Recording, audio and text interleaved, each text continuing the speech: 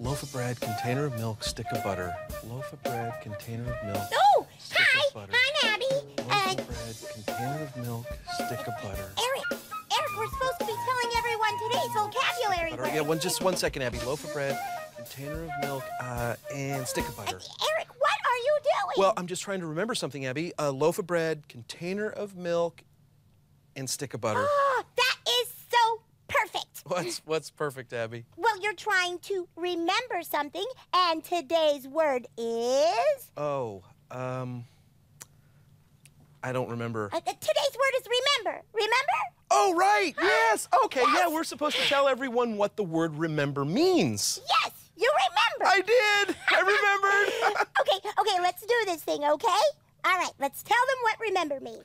Right. The word remember means to keep things in your mind so you can think of them again. Yeah, and that's just what you were doing, right? You were trying to keep things in your mind so you could think of them again. That's right. I need to remember 3 things, so I was just saying them over and over again to keep them in my mind. Loaf of bread, container of milk, and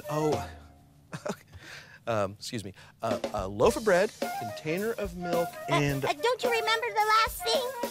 Nope, I tried to keep them in my mind so I could think of it again, but it didn't work. I can't remember. Do you remember? It was loaf of bread, container of milk, and...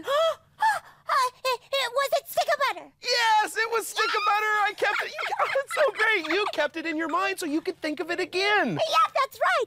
I remembered your shopping list. Oh, no, it's not a shopping list. No.